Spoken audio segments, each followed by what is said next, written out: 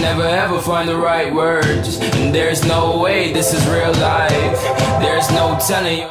What's up, guys? Welcome back to another video, and today I'm in the garage. It's completely empty for your boy. I'm actually haven't been filming at the shop because my allergies have been so bad, like I actually can't even breathe at the shop for some reason. So it's making me reevaluate a lot of things. But anywho, it doesn't stop us from making the best content on YouTube. So let's go ahead and get the 535 in here. I reached out to BurgerTuning and we got a JB4 for this car. Now you guys know that my 435 is also an N55. I have both the F535 and the 435. They're both N55 cars.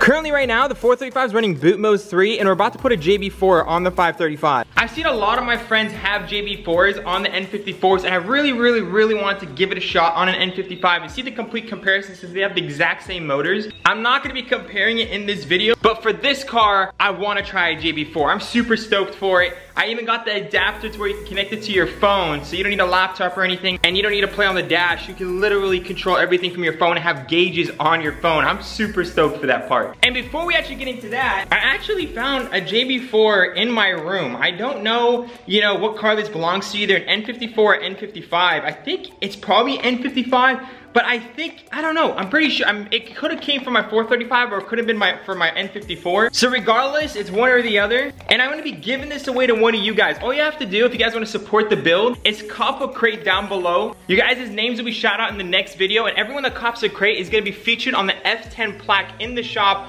And I'm actually gonna be getting all those plaques. I might be bringing them back here in the garage. I'm gonna be filming a lot more in here at home, just because of the weather. For everyone that purchases a crate just today, will have a chance of opening up their package and possibly seeing a JB4, so that's pretty exciting. I figured I might as well give it away in this video since we're actually doing a JB4 on the 535. Without further ado, let's go ahead and get the 535 in here. Alright guys, so now that we're in the engine bay, let me show you guys what we have in the trunk. I've been so excited to announce this. Even the box looks absolutely amazing. This is exactly for my car. You have to make sure you get the right one. So make sure you guys look on their website and follow the instructions. Make sure you guys get the right JB4. So this is what we have in the kit. I went ahead and ordered this as well, which is basically a Bluetooth adapter. So it'll allow me to use my phone wirelessly with the JB4, which is super sick. And then we also have the JB4. I actually put this sticker with the giveaway JB4. So again guys, don't forget to cop your crates. And here is the full harness to the JB4 for this 535. This is gonna be pretty damn exciting. This looks so beautiful, like, oh my god. And also guys, just wanna put it out there for those of you guys who are unfamiliar with JB4. From what I've heard, it's very easy to install, so we're about to go ahead and install it. I'll let you guys know from an honest level from 0 to 10 how easy it is to install. And also the reason why you should get a JB4 over any other tune, and that's the fact that, it's an actual module. Like, you basically can plug it in, do your mods, do whatever you wanna do. Let's just say your car is leased, for example, you can literally remove the JB4 and there is no trace that the car was ever modified. Unlike other tunes that actually leave traces that the tune was previously there, or you have to clear everything entirely and it just looks fishy when you take it down to BMW to get your car worked on. So this is especially perfect for anyone that has a leased car, because you could just take it right off and no one needs to know. That's pretty crazy. All right, first things first is go ahead and move everything over here. Oh my god guys, I love the quality of these products. It looks so good. I literally feel like I'm a kid from Christmas. This is pretty dang exciting. So we're gonna have to remove this trunk thing because we're gonna have to disconnect the battery. Better safe than sorry. We don't wanna mess up our car. Let's go ahead and just disconnect the battery real quick. And all I did is loosen up that 10mm and pulled the negative out. Now that you have no power to the car, make sure you don't close the trunk. Is to grab a flathead and just lock it. It will not close. So that's what's super nice about it. So make sure you guys do that. Just go ahead and lock that. And once you connect the battery and unlock the trunk, that will release again and you can close your trunk. Just a better, safer way. You could also tie a towel around here, but I don't like ruining my nice towel. So I think this is the easiest method. Now, if you didn't order this kit, you would come with a wired system. I went ahead and ordered the wireless. So let's go ahead and take apart this JB4 and install the wireless card to it. So as soon as we have all this connected, we'll have Bluetooth connection. All right, guys, so first things first, we're gonna move the JB4 over here. Let's go ahead and remove these 4 screws real quick. Wow, that was really easy to take apart. Guys, and this is made of such nice quality. So the next thing you want to do here is just go ahead and get to the wireless kit, pull it out. First things first, we're going to go ahead and plug this in. And with the 2 screws that comes in the package, I would definitely hand tighten these. But I'm a crazy son of a gun, so I'm going to go ahead and just use a drill. And it doesn't need to be that tight. It just needs to be in there enough to where the module doesn't just come out easily. Put back the housing, just like that. Just gotta put in the new screws. Now we have all 4 screws tightened up. We have the wireless adapters sticking out, looking all beautiful and stuff. In the day and age that things are digital, it's just also nice having things that are physical because you actually feel your money. You feel where it's going. And quality is something they did not cheap out on. This looks so sick. All right, let's go ahead and start installing it. Also, I'd just like to take a second to admire how cute this little bag is. All right, guys, first things first, just go ahead and remove this engine cover. Should just pretty much come right on out. Next step, we're gonna have to remove this guy. So in order to do that, all you have to do is remove a tab that's here and a tab that's here, which just looks like this. So you just pull the top portion out and you can just pull the whole thing out, both clips, and then this whole thing just comes right on out. So this next step, guys, you guys can see, I'm gonna leave the module right here because it's gonna be going into there somewhere. This is gonna be a ground which we'll be installing pretty soon. And this is gonna be routed inside the car. So we're gonna go ahead and leave that over there as well. So we just have one harness wire right here. So I'm gonna go ahead and just do an extra step, which is just pretty much making it super clean. So I'm gonna go ahead and remove this side piece, which you don't need to do. You can just pretty much route the wires over underneath this little trim piece, underneath the molding, and just route all your wires. I want it to be super clean. So I'm gonna go ahead and just remove this and just put the JB4 in there and route the wires out of here. So I'm just gonna go ahead and do that real quick. This is not a necessary step, but I just want my wires to look super clean.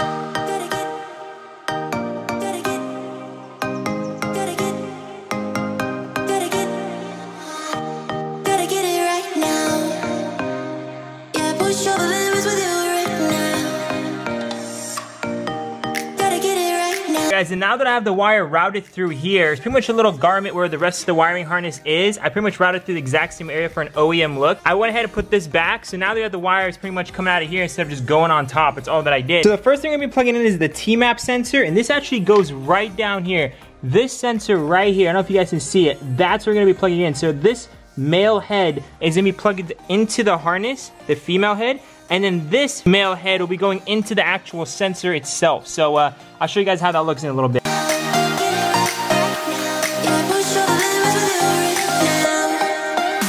All right, guys, so looking at it right here, so I have the cable that's coming out of the car into the harness, and the other piece of the harness is actually going into the actual sensor of the car. So that part is actually very easy to do. The next sensor we're gonna be plugging in is the map sensor. So the map sensor is actually right underneath the intake. I don't know if you guys can see it right there. So that sensor right there is the map. It looks pretty much identical to the one just we did down there, but the rainbow cable is for that one, and this one is for the one right behind the intake. So we're just gonna go ahead and do that real quick.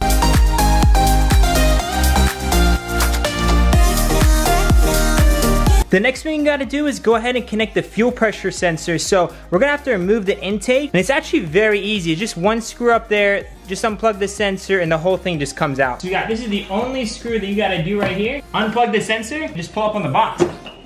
Should be a pretty easy procedure. So just to remind you guys don't need to plug in the fuel sensor one if you guys don't plan on running E85. So I'm gonna be plugging it in for the sake of the video. I'm not too sure if I'm gonna be running E85 yet, but it doesn't hurt to have it hooked up so I can just check all my settings through the JB4, which is gonna be nice anyways. So to do that, all you have to do is remove that intake there, and then just pretty much move this rubber piece out of the way, and it's gonna expose those 3 bolts. I believe they're T25s. Remove those 3 bolts, and then this thing just comes right on up. You can remove the rest of this little rubber thing here, and the sensor is literally right on the back. So once you've gotten the 3 screws out on this side right here, there's 2 more screws. You could just try to pop this out. I really don't know how to, so instead of breaking it, I'm just gonna remove those 2 screws. Makes life easy. And then once you have the 2 screws out on this side, 3 screws out on this side, you can pull this whole thing out of the way. And now you can see the sensor, which is right back here. The sensor is right here in the end of the fuel line. So unplug that and just pretty much do the same thing you did with the other 2.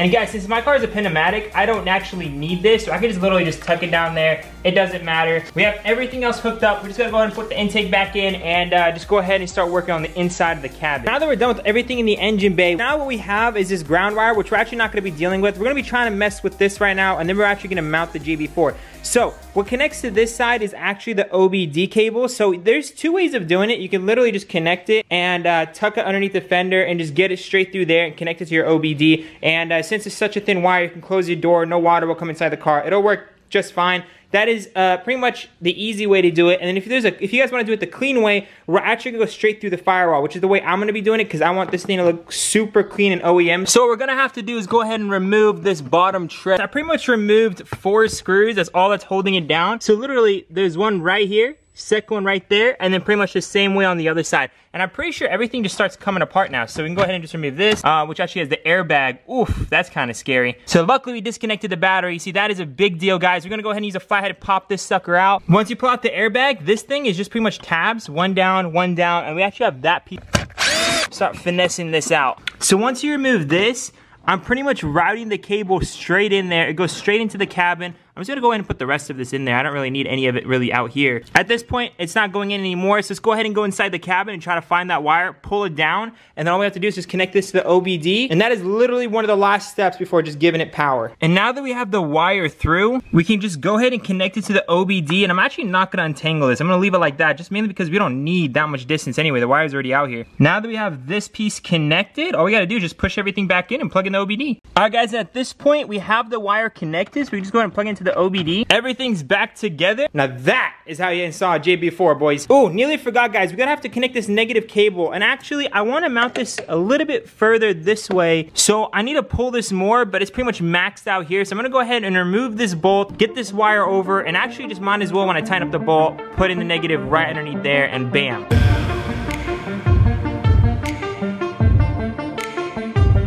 We have the negative wire right here. It's not going anywhere. Pretty much routed it down here. Now, all we have to do is pretty much just mount the JB4 the way we like it. So let me go figure out like a nice way to flex that JB4, because that is a flex. I went ahead and mounted the JB4. It's not moving anywhere. Plus, I have the little JB4 thing on the side, the Bluetooth. It looks pretty sick. So that's how I'm gonna go ahead and mount it. Everything's already hooked up in the car. So let's go ahead and just put that piece back on, which I think should be fairly simple. And then we are ready to hook up our phone and set the map. And just like that, guys, everything's put back together, looking pretty damn clean. Let's go ahead and connect our Bluetooth device. Oh yes, don't forget to connect the battery. We are now in the car. I actually took a shower because I was honestly super sweating. It's like 108 degrees right now in California. I was dying. So just to give you guys the feedback on the install, when you look at all those wires, it looks kind of complicated. It's actually very easy. It takes about 30 to 45 minutes if you don't know what you're doing. You could possibly get it done in 20 to 30 minutes if you've taken apart this engine bay before. Like, I've never taken apart this engine bay, and it took me about roughly 45 minutes to do it, but it's actually very easy. Everything is very easy to do on this car, thankfully. So level of difficulty, if you have the tools, I would say a 2 out of 10. Only reason I say 2 is because there's those 3 screws that were unnecessary. Like, why do you have 3 screws holding down a wiring harness? You only need 1. But anyhow, that's not JB4's fault, that's BMW's fault. By the way, guys, unlike other systems, this actually connects to CAN bus. So this allows you to read out the transmission system, engine, and sensor data, and incorporate all of that to basically take advantage of the most amount of performance. Also, FYI, guys, the JB4 is compatible with flash maps for fine tuning, also logging, and additional safety systems. It can also be used for E85, which is why we plugged it into the fuel rail. And last but not least, guys, it has an auto clearing maps that will adjust and optimize the tuning on a fly, which is absolutely insane for any given octane mods or conditions, anything at all. All right, guys, let's go ahead and go to our Bluetooth real quick. I never used an Android before. I literally got this phone specifically for JB4. Look at that, it just pops up. So let's click on JB4. All right, guys, I went ahead and connected the JB4 to the car. So all I had to do is pretty much click connect. I can go ahead and start logging. I'm on map 1 right now, and there's so many maps. Like, if you go over here to settings, click on maps, you have like, oh, what the heck? I'm on stock, so I'm just gonna go with map 1 right now, which is super cool. What's also cool, you can go ahead and click read code. So if there's something wrong with your car, you just go ahead and click read codes. Look how quick it is too. Like, reading codes, but I mean, nope, no codes, perfect. So this car is pretty flawless, I'm not gonna lie. Anyway, we're gonna go back to gauges. You can go ahead and adjust the gauges by just holding down on it and just choosing any gauge you want. Like, if you want water temp gauge, click on that. Now you got your water temperatures. Hold it again. You can switch any gauge you want. I'm gonna click on ECU PSI. Why not? I'm just gonna, I don't really know. I need to go ahead and make a whole nother video. I'm just trying to learn this stuff. I'm gonna try to become a pro, but this looks so sick. Like, you feel like you're in a, look how dope this cockpit is right now. And it's Bluetooth. There's no wires connected to this thing, guys. It's literally Bluetooth connected. And what's super cool also, if you don't have the Bluetooth and you don't want to connect your phone, you can also do crazy things with the gauges. Like, so if you guys don't want to spend the $140 to get this wireless adapter, which I honestly think you definitely should, it makes life so much easier. You can go ahead and just go through which map you want and what settings you want. So let me show you guys how you go through it. So if you hold the BC button right here, if you just go ahead and hold BC, you're gonna wait, yep, there you go. So, okay, I'm playing around with this gauge right now, and this gauge, I have pretty much like every time you click, you move to another map. So all the info for this gauge is gonna be on this side of the screen, and all the info for this gauge is gonna be on this side of the screen and when the time comes. But yeah, basically, if I go ahead and just keep clicking BC, I can go ahead and adjust the settings and choose whatever map I want. And if I'm pretty much finished with that, all I have to do is hold the BC for 3 more seconds. Now I'm gonna be working on this gauge. And now on this gauge, you guys can see, I can literally choose the map from this side, which is pretty crazy. So map 1, I believe, gives you an additional 4 PSI, which is pretty crazy. Then map 2 gives you 6 PSI, and those 2 numbers are overstock. I'm gonna have, again, the whole list of everything on this side, but that's pretty much how you go through it. And then when you wanna get out of it, you just go ahead and hold BC again, and it saves when the 2 arrows go like that, and pretty much you are back to normal. So what I currently put the car at, I put the car on map 0, and as you guys can see over here, the car is on map 0. So if I go ahead and go back over here, I'm gonna hold down the BC button, wait for it to blink. Once it blinks, there you go. Now I don't wanna edit anything on this side. I'm gonna go ahead and hold it for 3 more seconds. Now that we're editing the map, I'm gonna go ahead and just click the BC button once. There we go, I'm in map 1. I'm gonna go ahead and hold the BC button now. Bam, there you go, it saves, and then everything should just go down. And just like that, guys, we are in map 1. Look over here, map 1. So that's how you guys can adjust it from over here. I'm gonna have all the information to what these 2 gauges can do down below. And like I showed you guys can adjust the maps and your gauges and everything by just holding it down, going down to settings, choosing your maps. Super cool. I love this. I love the gauges. Super snappy too. I can click on logs real quick and also log my car and everything. It's just, this is pretty damn dope. And I love how you can check your codes at the same time. I'm actually gonna be hardwiring this. I wanna pretty much have a wire going just straight into the dash or something, maybe into the vent, to actually charge the phone, so this thing is always on when I'm in my car. I think that'd be super dope. I'm gonna go ahead and take it out for a spin on map 1. Let's see if there's a difference at all, because I'm not gonna lie, this car stock is kind of a disappointment. All right, car is starting up. We are in map 1. Let's just go ahead and back it up now. All right, let's get it. Oof, buddy. You can already feel it, which is kind of insane. Oh my God, I like woke up the car. This is on map 1, guys. Woo! Guys, I swear to God, this car was so boring. The thing is that's weird about the 535s, they're a lot slower than the 435 stock. It just doesn't make any sense. I think it's maybe such a big car. Let me go ahead and floor it real quick. Woo!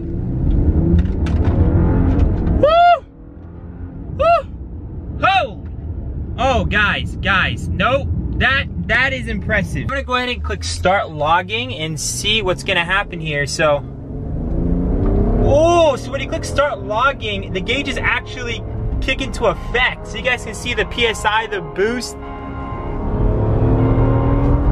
Woo, that's so sick. Guys, no way it has this feature.